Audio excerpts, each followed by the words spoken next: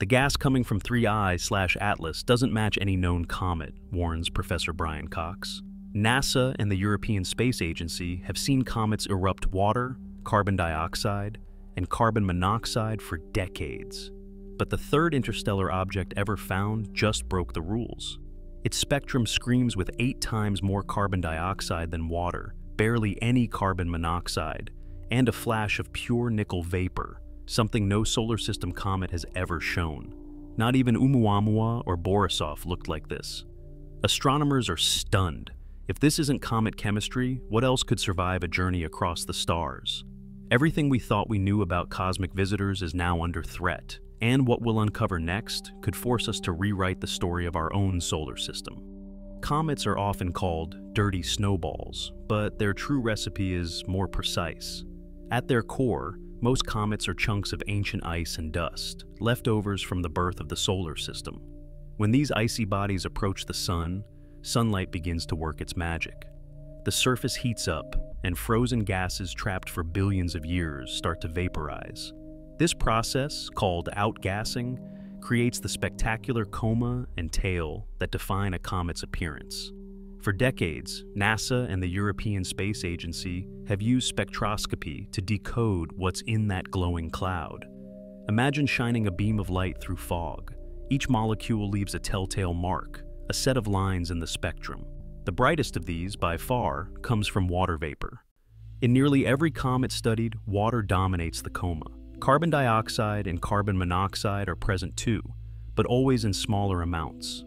Surveys of hundreds of solar system comets reveal a familiar pattern. Water vapor is usually the main ingredient, making up the bulk of the gases released. Carbon dioxide appears next, but rarely exceeds a third of the water's abundance. In fact, the typical carbon dioxide to water ratio falls between 0.05 and 0.3, meaning water outnumbers carbon dioxide by at least 3 to 1. Carbon monoxide is even less common, sometimes matching carbon dioxide, sometimes barely detectable at all. The Rosetta mission to Comet 67P made this chemistry clear. Instruments on board watched as water vapor poured off the nucleus, with carbon dioxide and carbon monoxide following behind. Other famous comets, Hale-Bopp, Hyakutake, even the interstellar visitor Borisov, fit the same mold. Each time, the numbers stack up. Water first, carbon dioxide second, carbon monoxide a distant third. This chemical fingerprint isn't just a curiosity. It sets the baseline for what astronomers expect from a comet, whether it's from the Oort cloud, the Kuiper belt, or even drifting in from another star. Deviations happen. A few comets are rich in carbon monoxide, others might show a spike in ammonia or methane, but the core pattern holds. Water leads the dance. Carbon dioxide and carbon monoxide play supporting roles. That's the rulebook every comet so far has followed. James Webb's first spectra of 3I/Atlas stunned the astronomy world. Instead of the usual dominance of water vapor, the data showed a chemical fingerprint that defies every known pattern. The carbon dioxide emission band at 4.3 microns blazed across the readings, overwhelming the faint signature of water. For every molecule of H2O, there were about 30 molecules of carbon dioxide. No solar system comet, not even the wildest outliers, comes close. Most barely reach a third as much carbon dioxide as water. Here, water is a footnote. Carbon dioxide calls the shots. Carbon monoxide, the other usual suspect, barely registers. The ratio of carbon monoxide to carbon dioxide hovers around 0.2. Again, far below what's expected for an object this active. Multiple observatories confirmed the result. SPHEREx, VLT, Almag, and Keck all measured the same shocking numbers. The carbon dioxide is not just abundant, it's tightly packed near the nucleus, forming a dense inner coma. H2O, by contrast, is faint and scattered, almost lost in the noise. Then comes the metallic twist. High-resolution spectra from the Very Large Telescope revealed bright lines from atomic nickel, Ni, streaming off the coma. But the usual companion, iron, is missing. Not a single FeI line rises above the detection threshold. In every solar system comet ever studied, nickel and iron vaporize together, in proportions matching meteorites and the Sun. Here, only nickel escapes. The nickel to iron ratio soars, more than 10 times higher than any previous comet, breaking the rules of both chemistry and cosmic formation. Lab teams rush to test for errors. Pipeline calibrations, background subtractions, instrument cross-checks, all confirm the anomaly. No artifact, no glitch, just a real physical signature that refuses to fit any model. The gas pouring from 3I/Atlas is not just rare, it's unique. The rules that have governed comet science for decades fall apart in the face of this data. If this is what interstellar chemistry looks like, the universe is stranger than anyone imagined. Orbital prediction is supposed to be a solved problem. Plug in the mass, the velocity, the sun's gravity, and a comet's path should trace out with pinpoint precision. For decades, this model has worked, whether for icy wanderers from the Oort cloud or interstellar visitors like Borisov. But with 3I/Atlas, the numbers refuse to cooperate. As soon as the discovery data hit the Minor Planet Center, dynamicists worldwide raced to fit its orbit. Early solutions agreed. This was a hyperbolic intruder, inbound at more than 50 kilometers per second, with an eccentricity over 6. Observatories stacked hundreds of position measurements, each with its own timestamp and error bar. In theory, these should line up. Predicted versus observed, dot for dot. Instead, the residuals, the tiny differences between where 3I/Atlas was supposed to be and where it actually appeared, began to drift. Not wildly, not enough to trigger alarm in the first week, but enough that the overlay never quite snapped into focus. The mean deviation per observation hovered around half an arcsecond, translating to several hundred kilometers at the object's distance. For a nucleus likely between 3 and 5 kilometers wide, that's more than just measurement noise. The first suspects were the usual ones: outgassing jets. When sunlight hits a comet, pockets of volatile gas burst from the surface, acting like miniature thrusters. The effect is real. Rosetta's mission to 67P showed that just 10% of the surface could spin the entire nucleus, shifting its path by measurable amounts. For 3I/Atlas, though, the math doesn't add up. The CO2 jets pouring from its surface are powerful, but even at 30 times the water vapor, their total momentum falls short. Analysts ran the numbers again and again, plugging in every plausible outgassing scenario. No combination could nudge an object this massive by the observed amount. Each new observation only deepened the puzzle.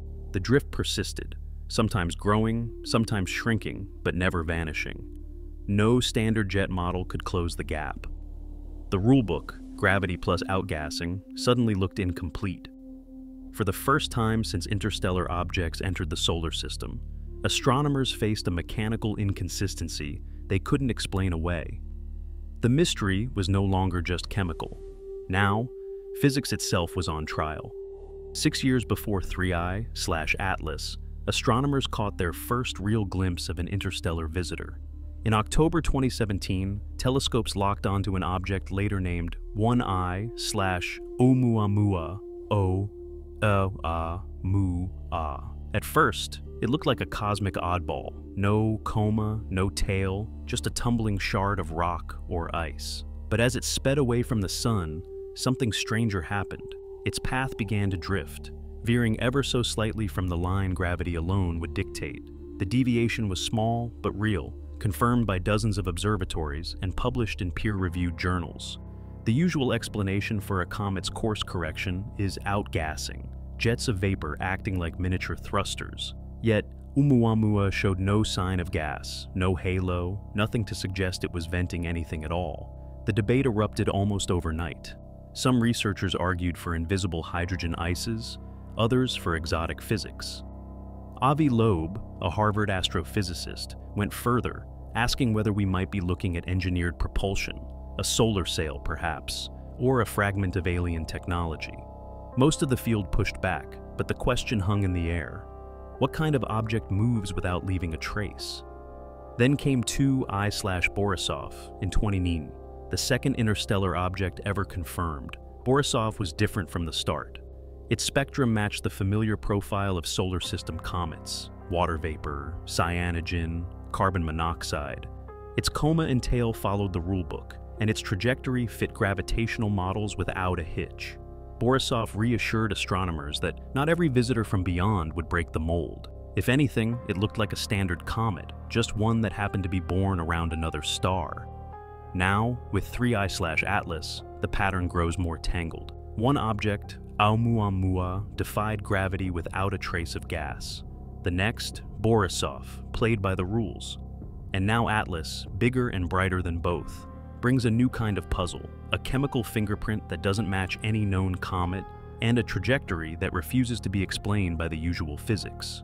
3 visitors, 3 different stories. If there's a common thread, it's that each arrival deepens the mystery, pushing astronomers to widen their search for answers. What else might be out there, waiting to rewrite what we think we know about the universe? The search for answers begins with the most conservative models. Some researchers argue that 3I/Atlas is showing us chemistry from a planetary system unlike anything in our backyard, a world where carbon dioxide dominates and water ice is scarce. Exotic ices, forged in the coldest reaches of a distant protoplanetary disk, could have survived ejection and interstellar travel. If so, the comet's CO2-rich signature might be a time capsule from a star system where the rules of chemistry played out differently, where water was never king and volatile carbon compounds shaped the landscape. Others turn to the violence of space itself. In this scenario, 3I/Atlas is the debris of a catastrophic collision. Imagine 2's icy bodies smashing together in the outer reaches of their home system, shattering crusts and exposing deep, carbon-rich layers. The fragments, blasted free, could carry rare mixtures, organometallics, carbonyls, or even nanophase metals, preserved by the cold and darkness of interstellar drift.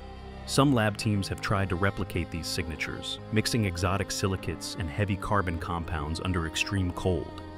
None have matched the full spectral fingerprint, but the partial echoes keep the theory alive. A third hypothesis focuses on chemical processing by cosmic radiation. Over millions of years in the void, high-energy particles and UV light can alter the surface of a comet, breaking bonds, releasing gases, and transforming the chemistry in ways we're only beginning to understand. If 3I/Atlas spent eons exposed to the harshest interstellar weather, it might have developed a crust rich in volatile nickel compounds or other rare phases, explaining the nickel vapor without iron and the persistent CO2 dominance. Yet, even the most advanced simulations fall short of reproducing the observed ratios. Then there's the scenario that sits at the edge of mainstream science. Avi Loeb, never shy about cosmic puzzles, asks whether the gas from 3I/Atlas could be engineered. The idea isn't fantasy. Oumuamua's unexplained acceleration forced astronomers to consider artificial propulsion, at least as a thought experiment.